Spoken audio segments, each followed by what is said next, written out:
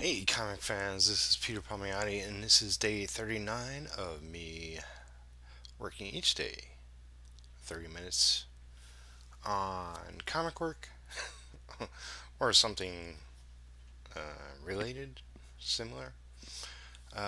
Doing some promotional stuff for Bright Eyes and also considering Neon Eden. We'll be getting back to comic production. Well, this is Thursday's episode. If not the weekend, then Monday. Uh, Being distracted by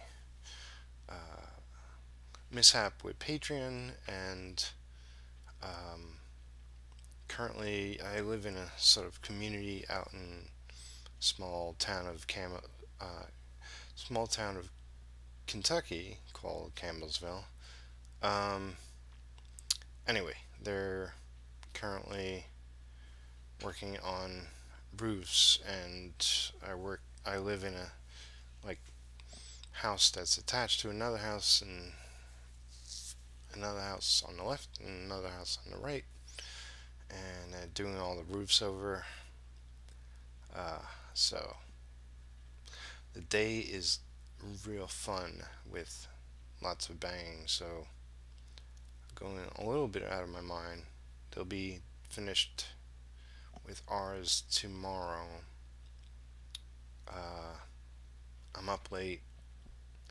I'll probably sleep late, and they start early. So sleep hasn't been good. Uh, but it'll be over soon enough. What else is new and different? Um, I posted that I have Bright Eyes on Tapastic. I mentioned it in a hangout, um, but I'll put the link. And there's only 2 pages up, but I'll post them up there as well as post them up on Comic Fury. Comic Fury, you'll see them first. Um, you'll see thumbnails and previews on Patreon. I'll put that link, all those links, in the description below. So I'll say this up front rather than at the end. Thanks for everybody who likes, who comments. If you're subscribed, if not, please do. I know I have some interaction, and that's awesome. I want more, so please comment.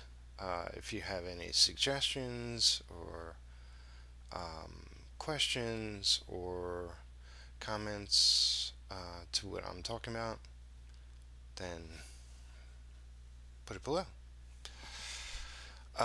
This episode is about Jim Steranko, and I have a little story, Jim Steranko story.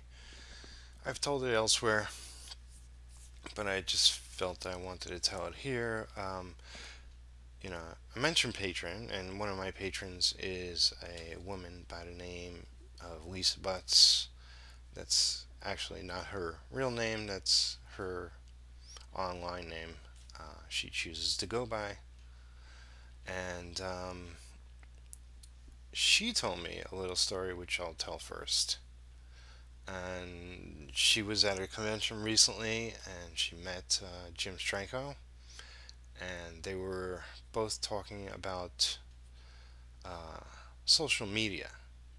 I think yesterday I said social networks or networking, but social media, and how fantastic it can be, uh, and brought up my name and told Jim about our little 100 days of making comics, which I thought was so awesome.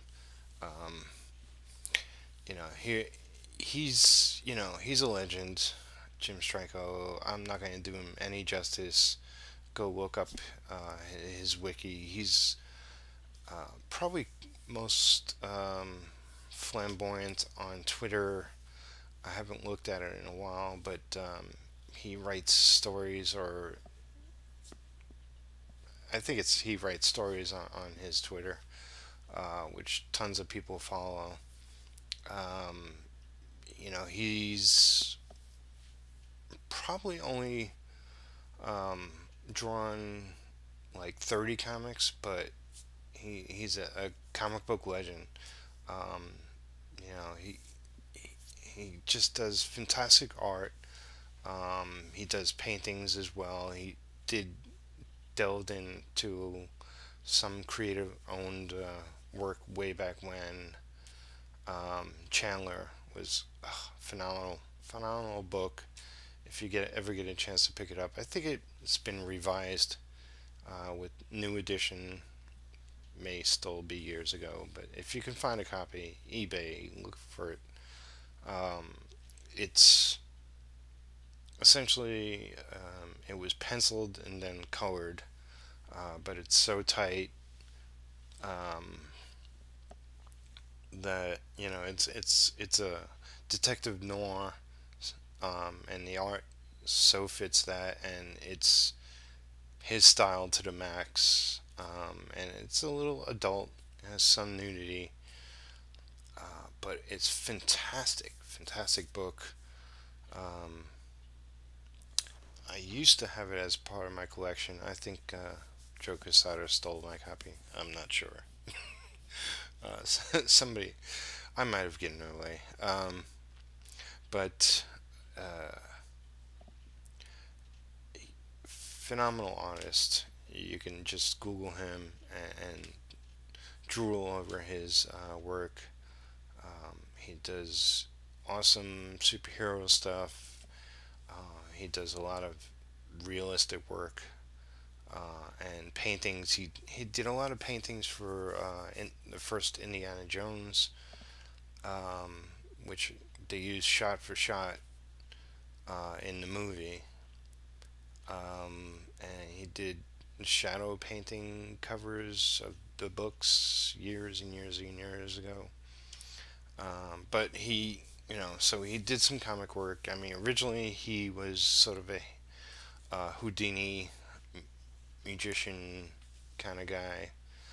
And after comics, he self-published his own magazine, um, Premiere, um, not the Comic Diamond Distributor.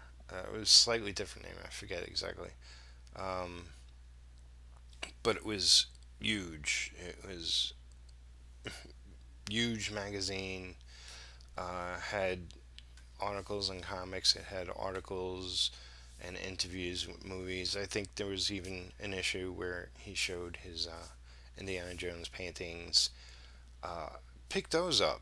It's everything's dated, but um, it was such a fantastic magazine, and he's so everything to down to the last detail. His designs are phenomenal. It's straightforward, but not. It's um, really good stuff.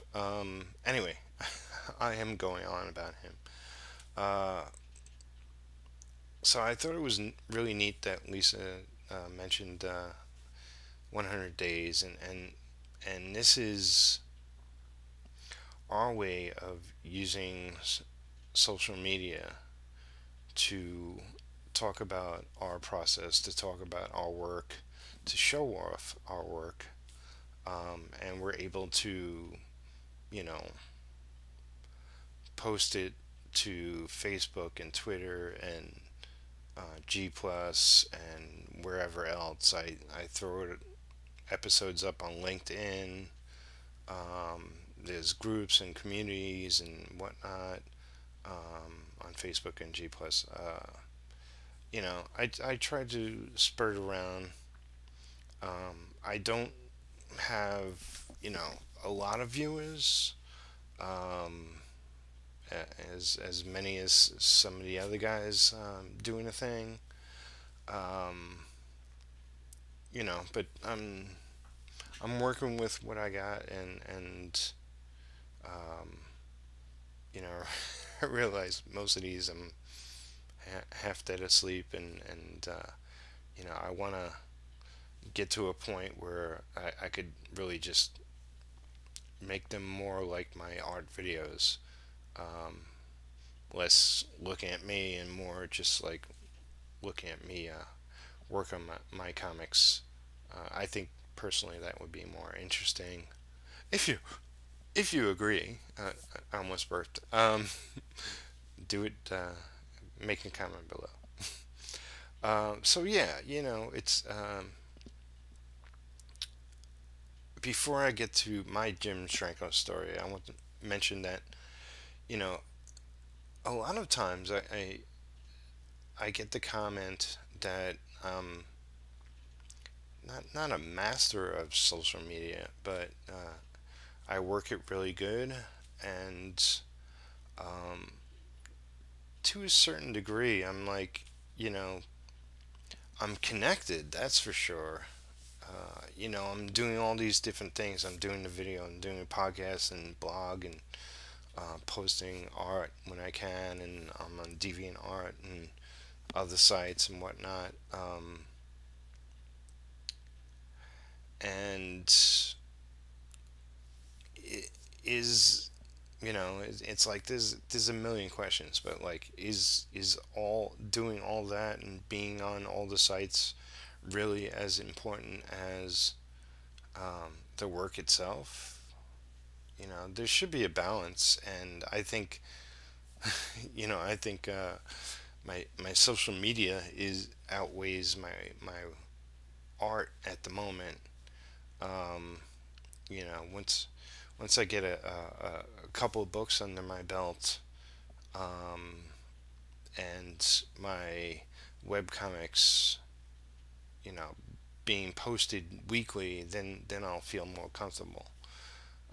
Right now, it's like I feel like I'm spending too much time.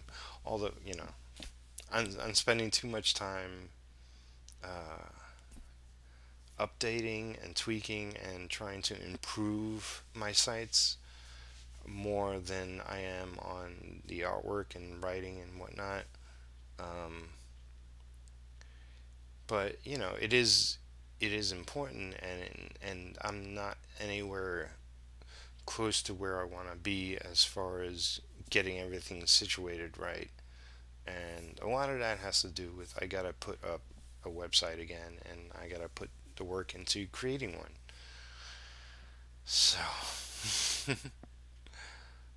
there's all that. But so now I can go on about that alone for hours, but you get the gist of it. I'm trying to improve my presentation um, online, so that when I do have material, I'll be able to present it in various spots professionally. So I'm working on it. And yeah, so my Jim Steranko story was pretty cool. Years back, mid '90s, I believe. It might have been before I started working for DC. Um, but I went to a convention. I could tell you exactly what convention, although I forget what we called it, but it was after years ago. New York Comic Con was at the Jacob Javits Center, and uh, it closed down. Was it? Am I thinking? I think that's right.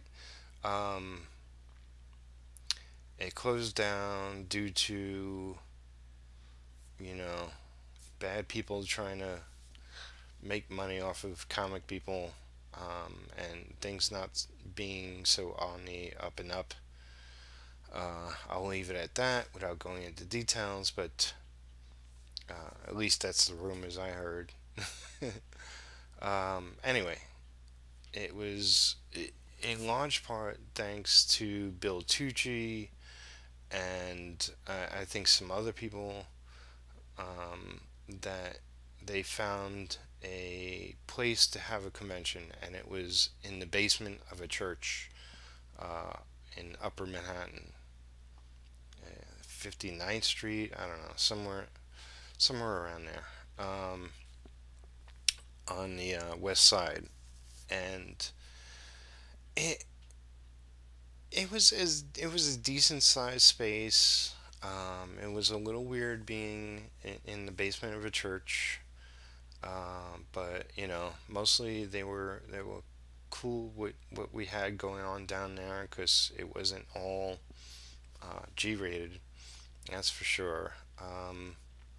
But it also wasn't what conventions are nowadays. A lot more smut peddling. But there was like a main room and lots of little side rooms, and so I went there. I showed up. Um, uh, I think I had a space, but I got there late for some reason, and ran into some friends. And before I even sat down, to find my table to sit down, and one of my friends said, pretty much off the bat, that Jim Stranko was looking for me. And, I'm just huge Jim Stranko fan. He told me that, and I had to go find him. And as it turns out, he was in one of the side rooms, pretty much, you know, uh, had the back wall to himself, prominent spot. I went up to him, introduced myself, and it was awesome. Spoke to him for a while, Um, he was just nicest guy. Um, was curious what I was working on. He's like, just show me your work, and I asked him what he was got going on, and what he was into, and it was just like we were friends, and I've seen him at conventions plenty of times after that, but it's really like you meet your idols. That's probably the only real time I talked to him. I may have approached him at other times, and just said hello, kind of thing, but that was a real conversation we had at that point. Sometimes I could just walk up to somebody and just like casually like introduce myself, and talk to them like nothing. A lot of times I'm like, I love that person's work. I've followed them for years. I don't even know what to say. So it's 50-50. I always, a lot of times I revert to back to my former kid self, where I was pretty much a quiet kid, and so. But if anything, comics and art have made me a loudmouth, and I post things every day. I do my podcast. I'm doing the Hangouts now. Talking to people on Skype. You know, talking to people in groups, and so on and so forth. Um, it's a bond, a connection that I have with all these creators and writers and artists, and that make it easier to start conversation. And it's also the community of the comic industry or the art industry that has a lot of friendly people. That makes it easy. So, you know, mostly, this was a homage to Jim Stranko. Um, that he's getting older, but he's still out there doing his thing. Um, but I recommend you checking out his work if you never heard of him. I think most people have in the comic industry. But if you haven't, then go. I'll find a link of maybe, maybe he has a site. He should have a site. But not everybody does. But at least a wiki of him and his life, because it's been a long, interesting life he has had, and different jobs, and but if anybody has been one of those guys that supports and um, independent creators, then he's one. Um, so yeah, that's uh, this this has been a long one. Surprise. Okay, well, I hope you enjoyed it. Again, like, comment, subscribe if you haven't, share with your friends, and help me do my job of spreading it across social media. Uh, and thank you. I thank each and every one of you. Love you all. All right. I'll see you tomorrow. Day 40. Getting up there. All right. Bye.